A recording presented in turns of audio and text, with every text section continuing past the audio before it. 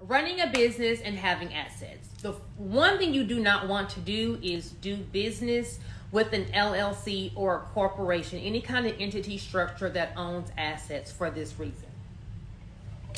Let's say this is your LLC, and your LLC may have some company cars, may own some real estate, and so you have that in your LLC name, and we're doing business. Well, if you get sued and you lose that lawsuit, then that judgment will be executed and you're going to lose all of your assets.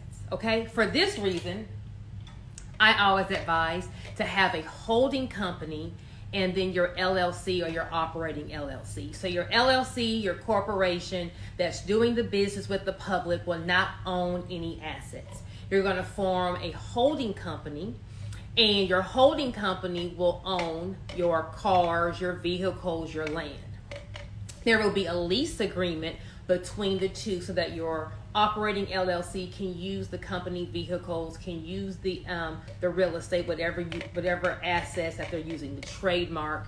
Therefore, if the LLC were to get sued, it doesn't lose the assets. Okay?